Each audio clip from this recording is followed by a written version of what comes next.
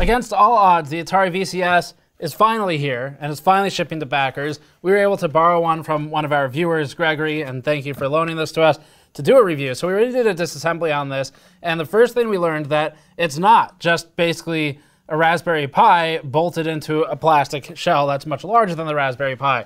For example, like the PlayStation Classic. And this one is actually a semi-upgradable, really tiny computer in a box that looks like an Atari. So that's what's neat about it. We're gonna look at this from a hardware and a software perspective. We didn't have a whole lot of hope for this thing over the past few years as development has droned on, because Atari's hit a lot of roadblocks and it started sending out some really sketchy, strange emails. A couple of highlights include Atari getting sued by former employees for not paying wages, and then emails with subject lines like, quote, "Iconic Atari properties are headed to the revolutionary blockchain-based gaming metaverse, the Sandbox." And Atari Casino, coming soon. Really on the nose with that one. Let's get into it. Before that, this video is brought to you by EVGA's new keyboards. EVGA's new Z20 and Z15 RGB optical mechanical gaming keyboards have abundant RGB LEDs and programmable macro keys on the left side of the keyboard. They also have a sensor to detect and turn on the LEDs when you're in front of the keyboard and turn them off when distant, offering a unique feature for keyboards. The keyboard claims a 0.5 millisecond response time and 100 million keystroke lifespan. Learn more at the link in the description below. So genuinely, this thing does seem like it might have some potential uses. There are a lot of mini PCs out there. You could go buy an Intel NUC. That's one of the longest standing brand names for mini PCs. There are AMD boxes of various names available now as well, with various iterations of Ryzen processors and APUs. So plenty of options for mini PCs. This one, however, tries to offer a unique spin on it by obviously reprising the Atari name, which is probably the most valuable thing in this whole endeavor, and attaching emulated versions of the Atari games to the device while still giving you some ability to install Windows on it. As for pricing, so viewers like Gregory, who loaned this to us, would have probably paid in the range of a couple $100 to $400 depending on what tier they backed when initially backing it. So the box itself, it's $400 with the controller, which we have here, reviewing that as well, and it's $300 without the controller, just as the box. The Atari VCS has its own proprietary app store, which is separated into two categories, so it gives you some expansibility. Games and apps are available as the categories, and both of them are small enough that they have no search function, but that's not really a surprise nor much of a problem. The apps section includes the most popular streaming platforms, so YouTube, Twitch, Amazon Prime, HBO Max, Disney+, Hulu, Netflix, VRV, and Plex, as well as Discord and Google Chrome as a browser. Most people who bought or are buying the VCS probably were originally doing so because they were interested in the Atari games, despite the fact that it's somewhat useful maybe as something else. And if that's your interest, then 100 Atari games are included in what Atari calls the VCS Vault, and there's another pack of 50 additional games for $5. There's a full list of games on Atari's website if you'd like to see that. Unfortunately, E.T. is not among those. It is not in the bonus pack, it's not in the base pack, and because E.T. is nowhere to be found, this device must sadly get a 0 out of 10. So end of review. Thanks for watching. We'll see you all next time. Actually, maybe we could live without ET. Antstream Arcade and Air Console are the only game streaming services with dedicated apps on the store, although Google Stadia also works from within the Chrome browser app. If Google Stadia belongs anywhere, it's probably on the VCS. Editor's note here, the previous sentence was written before Google's foreboding announcement that they're shutting down all internal Stadia game development studios. Editor's note, that previous sentence was written before the Stadia port of the much-loved 2D sandbox game Terraria was canceled because Google locked the account of the founding developer. Fortunately, the VCS does have other actual value beyond Stadia. The VCS native games offered are from a scattering of indie developers. All of the games have Steam pages as of this writing, including Atari's own Missile Command Recharged. Exclusive games would probably die if they were only on the VCS, so this is a good decision, whether or not it was an intentional one on Atari's part. Digital purchases are the only way to officially acquire games using the Atari OS. The SD card slot that was originally planned for the console was scrapped, and although we tried, there's no way to make 2600 cartridges work. Display options are minimal, with options for arcade bezel art pillar boxing on arcade titles, scan lines and the visual presentation of vector lines. We found the scan lines to be a little exaggerated, but that's a matter of personal preference. Settings under the game menu are specific to individual arcade cabinets, but shared between Atari 2600 games. 2600 titles have a choice between classic and menu game selection, which either puts the front of a 2600 with interactable switches at the bottom of the screen, or moves those controls to a normal menu window. This is where we get into some of the history of the device, including some of the programming or computer science side of things, where the developers had really unique constraints to work with when building their games for the Atari, the original Atari 2600s. For example, flickering was a problem. It's a notorious Atari flicker that some of you may be familiar with, where you can either set it to, in the VCS, this one, authentic or filtered. And filtered eliminates the notorious flickering problems that were caused by Atari developers being forced to deal with those constrained resources. It's not like they wanted it there. It was a byproduct of the way the games had to be programmed. So the 2600 has no frame buffer. And it's just because of the nature of cost at the time. The amount of RAM required to hold an entire screen's worth of pixel data was prohibitively expensive. Instead, the 2600 only deals with one row of pixels at a time. Pixel here refers to a block of color in software, not the usual pixels you would read about when talking about a display. Here's how it worked. There are baked-in registers for 6 items, which can be scanned out with each row referred to as 2 player sprites, 1 ball sprite, and 2 missile sprites. One way to get around this limitation is to share one baked-in hardware sprite between multiple objects on alternating frames and hope that the phosphorescent dots on the CRT kept glowing for long enough to minimize the flicker. On a modern monitor, this doesn't work. For example, the 2600 port of Pac-Man uses one player sprite for Pac-Man himself and draws him on every frame, but it shares the second player sprite amongst all 4 ghosts, drawing only one ghost per frame. There are ways to mitigate this effect. Crystal Castles, for example, uses a similar method to draw multiple enemies, but the sprites only flicker when they overlap on the x-axis. Because the Atari only deals with one row of pixels at a time, it only needs to pick and choose which sprite to draw, or flicker, when they overlap on a horizontal row of pixels. Correcting for this effect in an emulator presumably requires some interaction with the game code. One solution doesn't apply to every game. For example, filtering works very well for the 2600 port of Asteroids, but only works sometimes in Crystal Castles, and makes the already unflickery Canyon Bomber look worse. We suggest using the filtered option in the games where it works correctly for the VCS box. All NTSC Atari 2600s run at 60 Hz, technically less, probably 59.9275 Hz, but no one's counting. And that's at all times with all games. Atari 2600 games do not use interlacing, so they truly do display full frames 60 times per second, usually with 262 scan lines. Again, NTSC. The functionality of the 2600 is closely tied to the refresh rate of the screen. The VCS is noticeably laggier and runs at a lower frame rate in the main menu when set to 4K versus 1080p with this new device, so we were concerned about the quality of emulation at the higher resolution. As you can see, running our usual frame rate analysis software on footage of Asteroids reported quite a few missing frames. We really doubt this is a performance issue though, at least not one caused by the system resolution. Both resolutions, 1080 and 4K, have periods where the refresh rates line up at 60 Hz, and every frame of the footage is unique, as well as periods where frames are duplicated. There's most likely a mismatch somewhere between the refresh rates of the Atari 2600, the emulator, the VCS, and the display. The effect is noticeable when flicker is allowed, if ever, and flickering itself is already more noticeable and unpleasant than misaligned refresh rates. It doesn't seem like raising the system resolution affects what the emulator does at all. It certainly doesn't change what the emulated Atari 2600 does. A 2600 displays an absolute maximum of 160 by 192 software pixels, no matter what, and usually less than that. Resolution should affect post-processing effects like scan lines and glowing vector lines, but in comparison screenshots, we saw no noticeable difference in the appearance of scan lines at 1080 and 4K. Smoothing, or aliasing, would be affected by the system resolution under normal circumstances, but there's no smoothing applied to 2600 games. Rendering a square at 1080p looks the same as rendering a square at 4K.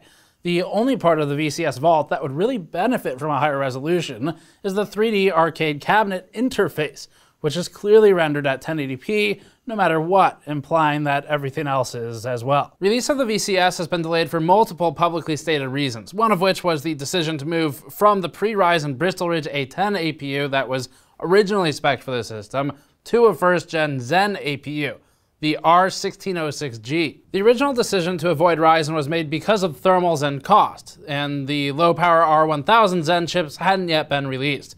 One other reason given for the eventual switch to Ryzen was to support 4K 60fps HDR content. That may technically be within the capabilities of the APU used, but it's optimistic for anything beyond streaming videos, and even that proved difficult in our testing.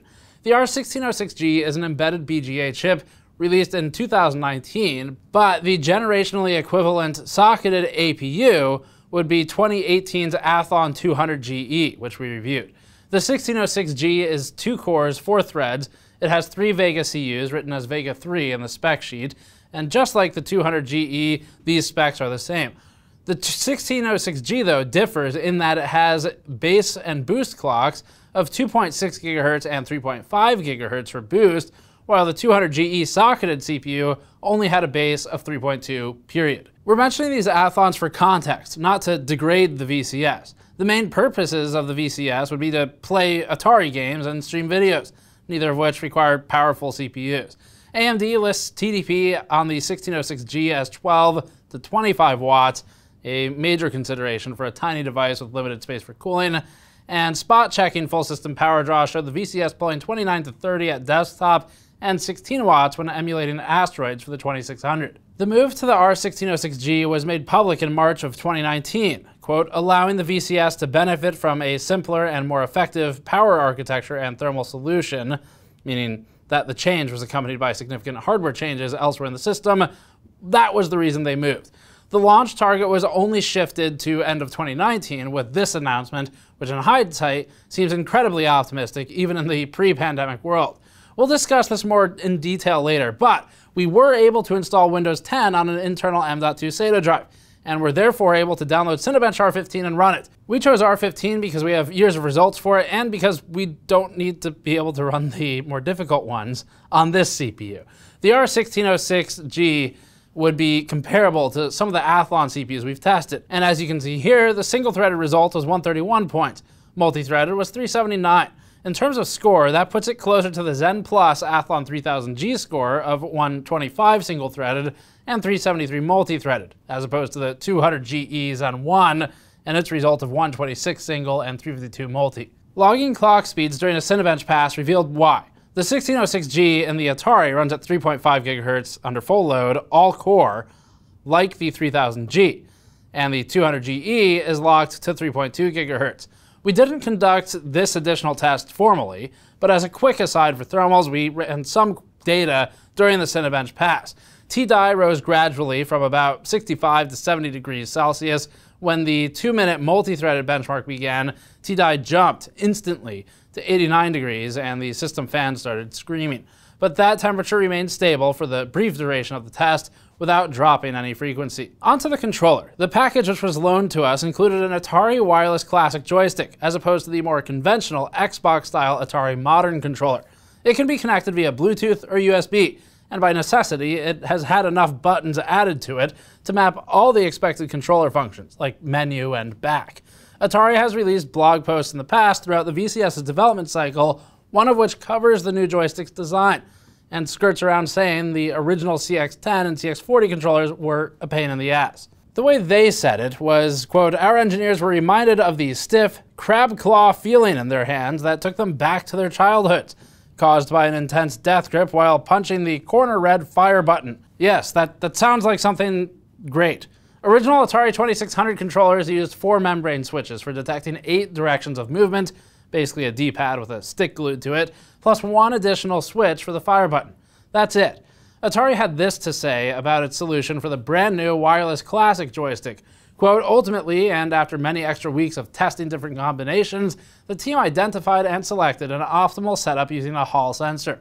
Hall sensors are well known in the world of high-fidelity audio product manufacturers for their extreme sensitivity. Most often used in volume controls and mixer controls, Hall sensors are always in high demand, and this year's pandemic-related shortages made them particularly difficult to secure, end quote. It seems likely that the Hall effect sensor is the component that Atari referenced multiple times as the source of delays in joystick production.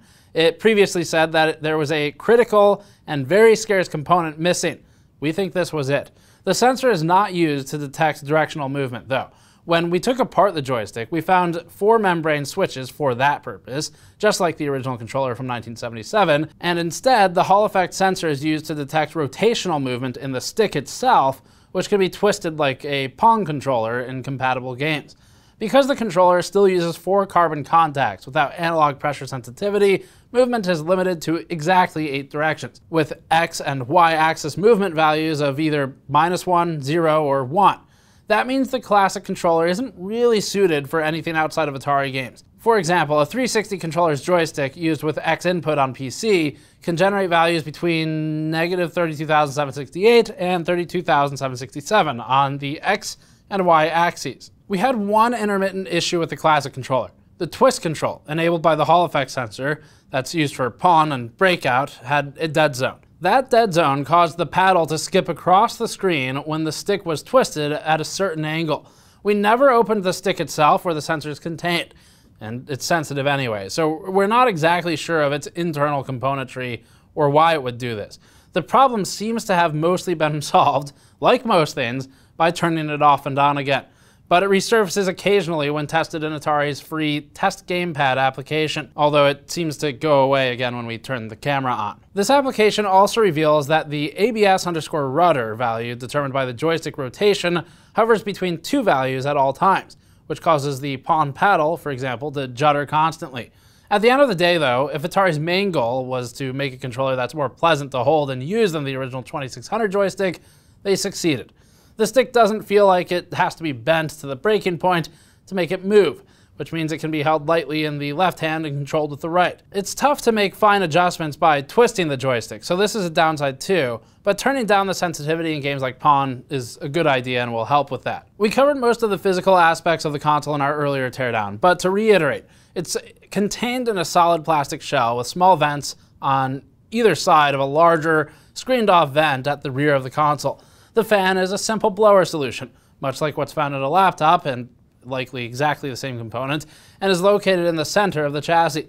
Disassembly isn't as easy as it could be, given that the chassis has to be opened in order to install a customer serviceable M.2 drive, but nothing has to be unglued or peeled apart in a way that does permanent damage. The rubber feet on the bottom of the case can pop out partially, which is nice, and 4 Torx screws underneath can be removed. The front and back of the console pop off, and then the shell comes apart in 2 halves. The front veneer of the case on the special pre-order edition is genuine wood, allegedly, referred to as, quote, engineered wood in the design documents.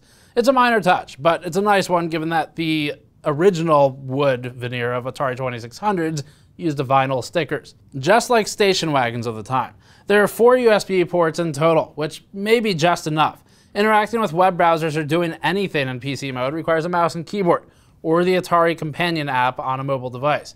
Potentially, this takes up 2 USB ports, plus a third if the controller is being charged or used without Bluetooth. Some other apps like YouTube aren't mobile versions and require mouse and keyboard to navigate. If the 4th slot is used for connecting a bootable drive, that's every port filled. Other I/O includes HDMI out, Ethernet in, power in.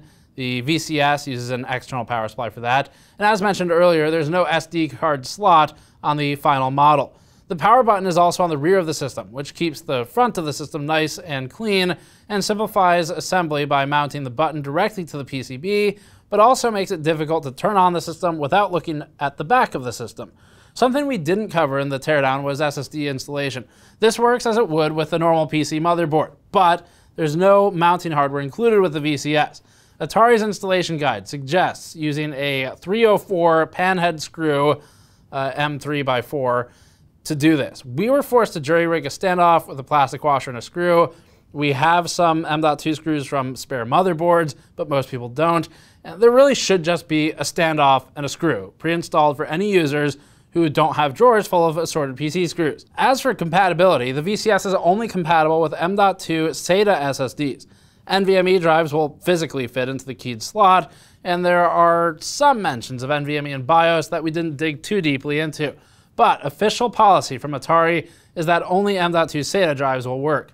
We initially tried installing an NVMe drive, but it wasn't detected. On to the software now. Atari OS is a custom branch of Debian, although we can't know exactly how custom. The front end, through which other games and apps are launched, was built in Unity. Resolution can be set to either 1080p or 4K, although the front end runs noticeably at a lower frame rate at the higher resolution and is under 30 FPS. As we mentioned earlier, this doesn't seem to affect emulation within the Atari VCS Vault app, but it makes navigating and typing in the login screen and top-level menus laggy. When using Atari OS, we highly recommend setting the system resolution to 1080p unless it's being used specifically as a 4K video streaming box. Even then, we found that playback of 4K 60 videos on YouTube lagged frequently and caused the VCS's fan to ramp. Also, since the app is essentially the desktop version of YouTube and there are no options for UI scaling, the interface was much more difficult to navigate at 4K. 1080p is the natural resolution for the VCS. On startup, the VCS looks for any connected bootable USB drives, and if it finds one, it'll boot to that drive instead of the internal Atari OS install. This is something that the system architect Rob Wyatt, a major figure in OG Xbox and PlayStation 3 hardware development, discussed fairly early in development, which is to say before he quit and sued Atari over unpaid salary, and even further, before Atari subsequently failed to show up to court. Knowledge of these events kind of undermines the open and optimistic tone in the Q&A post written by Wyatt, but much like Jay, we digress. Allowing the VCS to boot other operating systems is a huge value add, although modders would have made it happen whether or not it was allowed. As it is, it's fairly easy to stick an M.2 SSD into the board, boot from a live USB drive, and install an OS to the disk, or just run a Linux distro from a flash drive for that matter. It's theoretically difficult to interact with or corrupt the built-in 32GB flash module without booting into Atari OS, since the external boot devices preempt booting from internal storage. In practice, the Windows 10 installer was alarmingly prepared to attempt to format the built-in flash module, and the disk management tool inside Windows 10 didn't seem like it would have any problems formatting it either, but we didn't try. We had difficulty installing Windows 10 to an M.2 drive on the Atari itself because Windows couldn't assert control over the boot process, but we were able to transplant an existing installation of Windows into the system from elsewhere. We used Windows 10 for the novelty of being able to run our usual benchmarks within VCS. But there are lightweight Linux distros that would probably be more appropriate for the hardware for daily use. Users should be aware that bootable M.2 drives don't automatically take priority like bootable USB drives do. The intended purpose of adding an internal drive is really just to provide extra storage for Atari OS applications. To boot from an internal drive, using a keyboard and hitting the escape key will bring up the BIOS menu, and that contains a boot override option. Accessing any other BIOS options requires a password, which is really secret. It's Piano 18482 as of this writing. There's also a PC mode app within Atari OS, but functionally all this does is remind you to plug in a boot drive and then reboot the system. It won't change the priority. Because of the built-in support for other operating systems, any criticism of Atari's software is tempered by the fact that users can stick a drive in and set it up however they want. It would be very easy to set up the VCS as your own emulation box without any hard modding or warranty voiding. Coming to the end then, the Atari VCS is functionally a small computer, and there are other boxes that do that. There are cheaper ones in this category as well. But for those who jumped on the bandwagon immediately and ordered either the Collector's Edition and Joystick Bundle for $300 or the Onyx Edition for $200, the end result isn't such a bad deal. We don't have much confidence in Atari OS getting long-term support, but once you add in Atari OS, a box that can be turned into something else if you wanted it to, and the other early backer rewards, we're prepared to tentatively say that the Atari VCS is actually not a ripoff, at least not for those early backers in those tiers that we mentioned. Now going forward, it gets a little trickier because as this thing rolls out past just the initial backers, you're looking at higher price points. It's $300 plus, $400 plus, depending on where you buy it and what edition you buy. $300 plus is a hard sell here, but we also suspect that Atari sold more VCS units as a crowdfunding reward than they ever will post-launch. So it may not matter by now. This is more of a post-mortem than a review in that case, and the product hasn't even officially been released yet. Determining the target audience for the new Atari VCS is a little bit difficult because the vast majority of units sold through Indiegogo before Atari even knew what it was making. And that's not an insult or throwing shade, that's just objectively what the fact was.